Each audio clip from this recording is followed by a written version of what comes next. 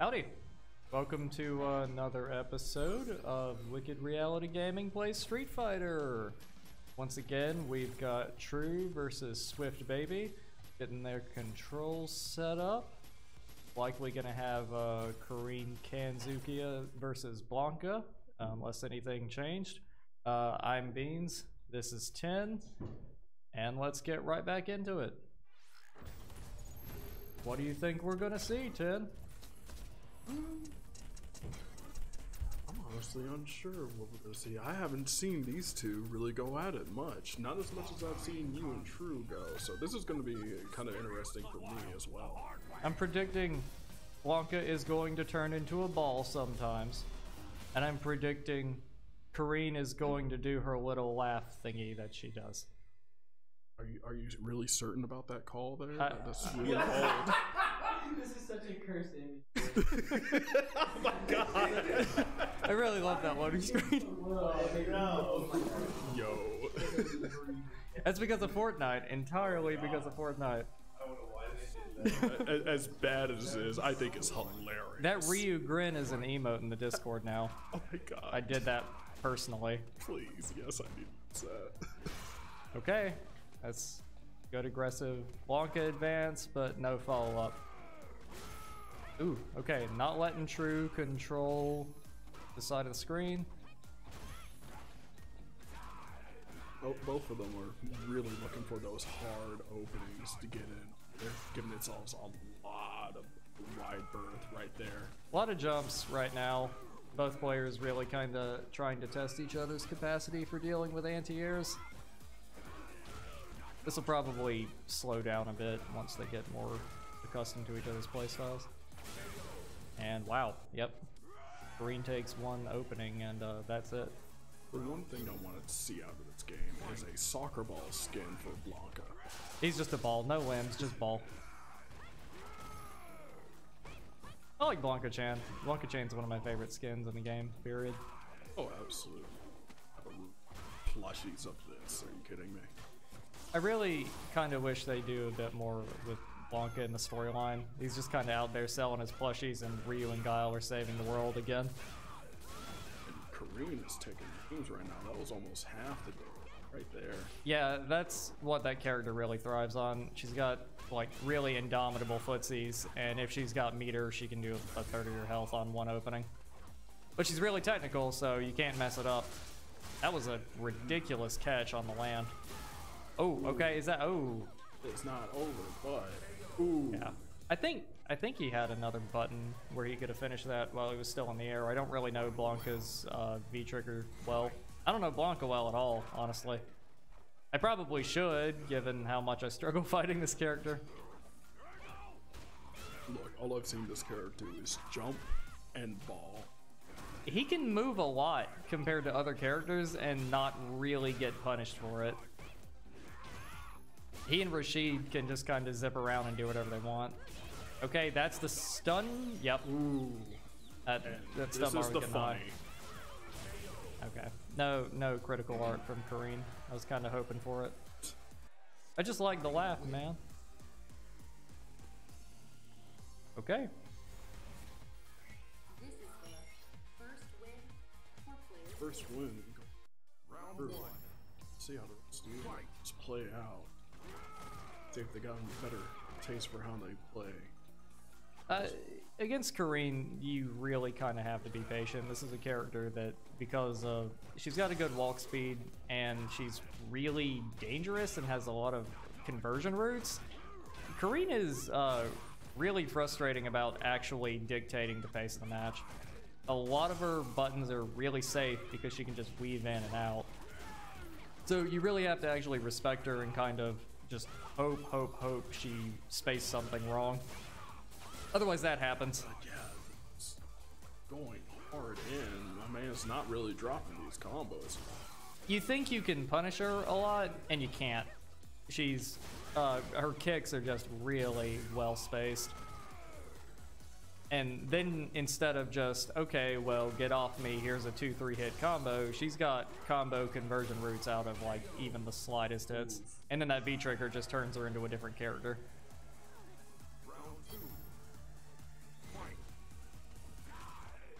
She really thrives on a character that just kind of like goes too fast, which is kind of what we're saying. I mean, Blanka's supposed to do that, but if KARIN just keeps her cool and doesn't get overwhelmed by ball or command grab, that's a great pace breaker for BLANKA. You can feel like you're in control of the match, and then that happens. Okay, he's ready for it this Like time. True was giving him just a little bit too much space right there, where Swift can just kind of throw something down and save. Oh yeah, okay. True really loves always kicking low when he uses that V trigger. It was kind of psyching me out when I was playing because I'm like, oh, is he gonna do it again? Does he expect me to block low, so he's gonna do the overhead? I actually noticed at the end that you were crouched, blocking a lot there just to be able to try and catch that. Yeah. Well, in general too, Bison is really vulnerable to sweeps because of his movement speed. Unlike a lot of other characters, it's really I can't walk out of sweep range. I have to backdash out of it, which puts me in counter hit state. Oh, that was an excellent follow-up. I don't know if that's the optimal crush counter for BLANKA, but it was still pretty good. He just didn't keep control of the match after that. That stun bar is getting high, making me real nervous. Alright, and all Swift's gotta do is back up just a little bit. You know. We got full meters for both of them, V meters and critical meters. Okay, wow, wake up DP, yep, excellent. Ooh. And he just let his guard down. Like a wrecking. That one hit. You kind of hate seeing a game end with full meters from both players, though. Give me some critical arts. Something tells you something flashy is gonna happen in this round. I just feel it. Deep within my bones, the critical art, it approacheth. It's not the commentator talking loud enough for the players to hear, so we can see something flashy. No, not at all. All right, this is, KARIN just controlling the match. Sometimes they just go this way. Oh, wow, ready for that. Okay, ooh, Got that. himself out of disadvantage with This that. is working. I don't think that was a normal string, but he made it work. Even that game went quick. KARIN's back in Not that control. It matters. She's doing what she does, yeah. With the heel. All of those, the girls, especially with those standing heavy kicks, Sakura has one. Those standing heavy kicks can just completely break your spacing. And they'll crush counter most of the time. Cody, I think, has a standing heavy kick like that. A lot of characters can just, oh, you thought you were out of range, standing heavy kick, crush counter. Yeah, that there. He's got a great sweep, too. Really long range. It's better than the Shoto sweep. It's not safe if you whip it, but it's safe enough that it's kind of hard to punish if you didn't read it. It's just me, or is he continually breaking these grabs? Yeah. Once you get used to players that like to grab a lot, like I grab a lot, you'll get predictable. And people just start instinctively teching when you get close. And then that turns into a whole reverse psychology situation of, oh, well, this time I won't grab you, and you'll get a counter hit. Okay. It's close. See some Nope. knees being broken. Nope. Let his guard down. I mean, that happens with KARIN all the time. It's like, oh, is it my turn? Nah. She got more strings. This character is actually like really interesting since she's supposed to be like Sakura's foil, and she's not just another Shoto. She's supposed to be Sakura's kin, but then she like has a completely different approach and playstyle to like sort of the same kind of, if Ryu's defensive, Kin's aggressive. If Sakura's defensive, KARIN is very aggressive. She doesn't play anything like Sakura, even though they're supposed to be counterparts, and I think that's great, honestly. Honestly, had no idea that it doesn't count at all with the way that. Yeah, she and in the lore, she like looks up to Ken and treats Ken as like a mentor, may or may not be into him in the same way Sakura's into Ryu. But yeah, if they were ever to make like, if they were ever to take Ryu and Ken out of the series, they'd replace them full stop with Sakura and KARIN as the two leads. Would that be such a bad word? Yeah, they already tried that with Third Strike and people hated it. Oh, well. Hey, well, not Third Strike, just 3, the new generation. They tried to take all the old characters out and nearly destroyed the franchise because people were so mad that they'd spent years at the arcade learning Guile, and Guile wasn't in the game. You know what? That's fair enough. Anger from that, but... Oh, that is nasty. What's frustrating about that is it has that ending where he throws you, and you know you're dead. You just have to wait to hit the ground. And the goofy smile that's just lights a fire in my soul. You can't hate Blanka's facial expressions, even if he only has the one when he's Blanka-chan. Blanka is sincere, honest, and he is a very good boy.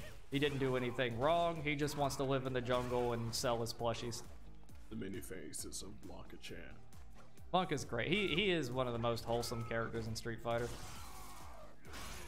But with my limited knowledge, I've always followed Blanka knowing his story. Yeah. He's a nice dude.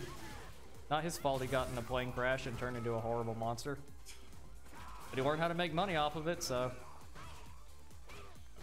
I think that's literally the definition of success. Hey, I'm in this bad situation. Let me make some money off of it. He really did make the best out of a bad situation. And he got cool lightning powers like that. Made the best out of the situation in this match. Yeah, that's great.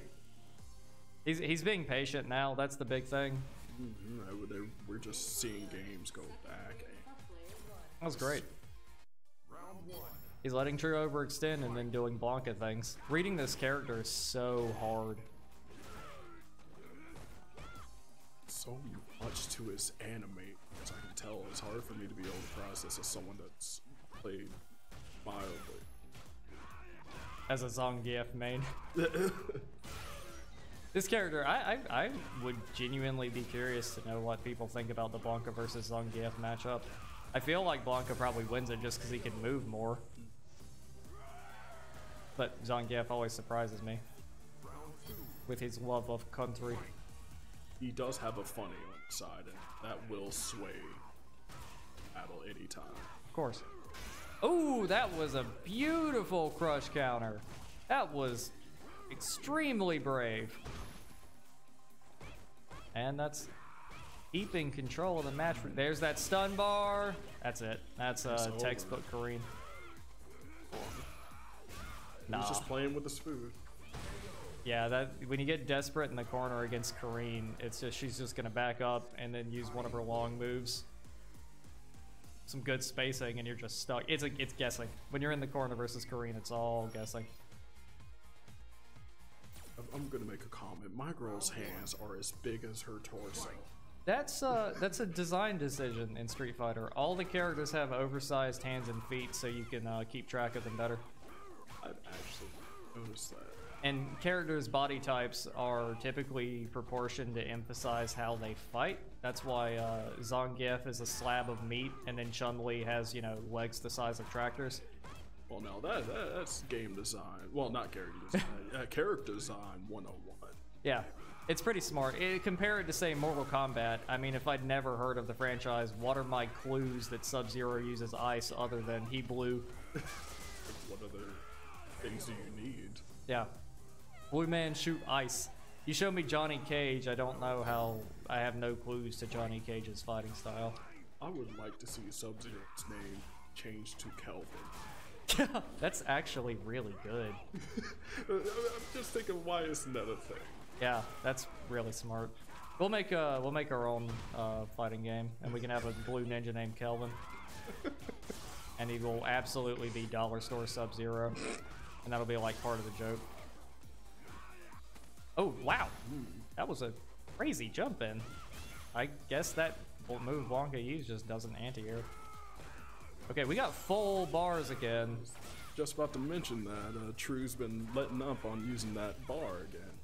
He's starting to pay for it. Okay, Swift is in control, but if he misspaces something, oh wow! Yeah, True had no options there.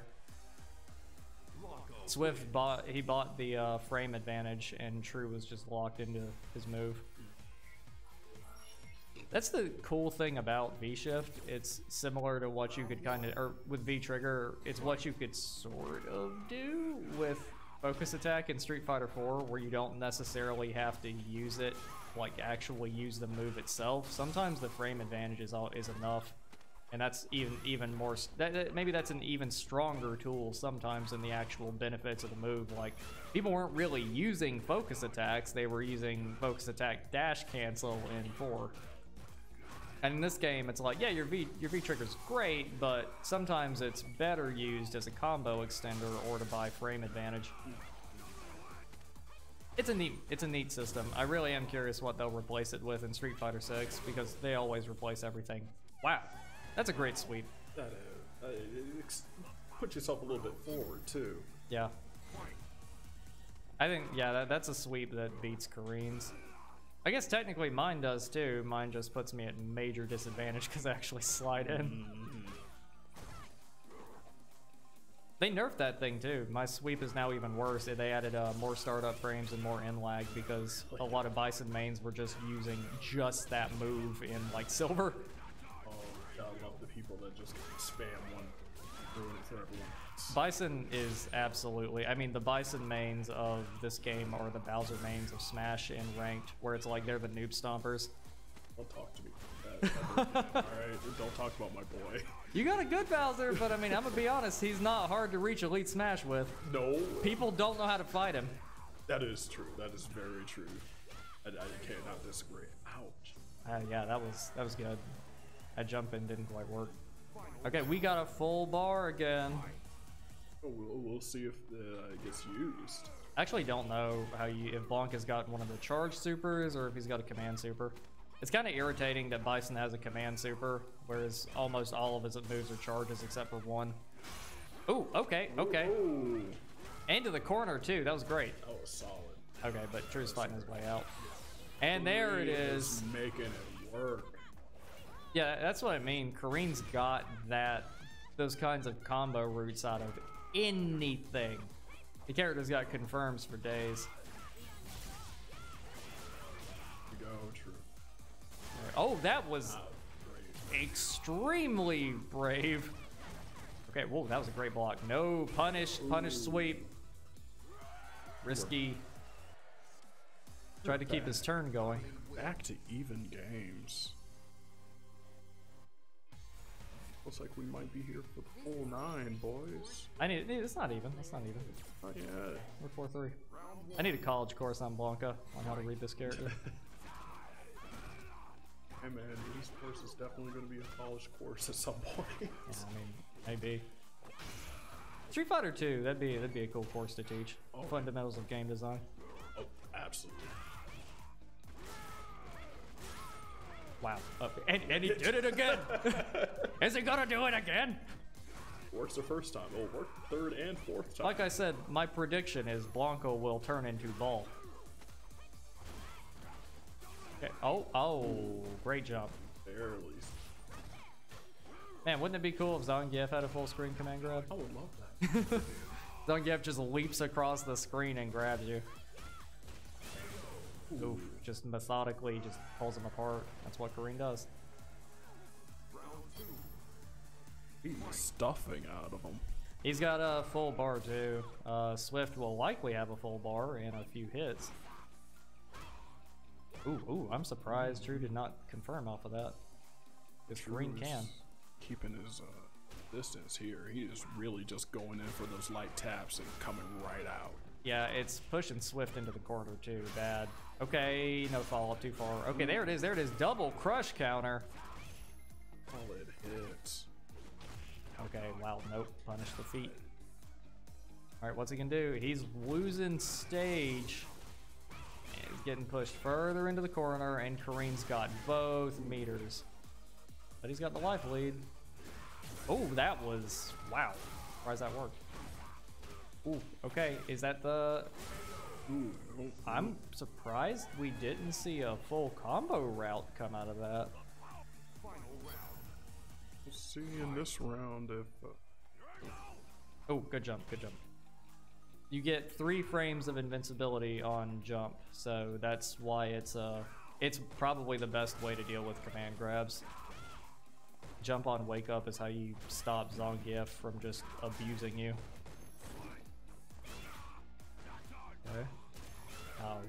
And we're in the corner. Let's see how it goes. Invincible DP? Nope. He could have done it, too. I'm expecting to see a stun here. Yeah, the bar's getting high. All right, just raw activation. He wants the... Oh, he's ready for that. Okay. Here we got. I think True's got some punish windows here. He just doesn't know where they are. It's kind of scary against BLANKA. I mean, can you tell me where they are? Because I certainly don't see them. No, I don't know when I'm allowed to hit BLANKA. All right, that's the set. True pulls it out. Good patience. All right, that's that set. We'll be back with another momentarily, probably. Thanks for tuning in.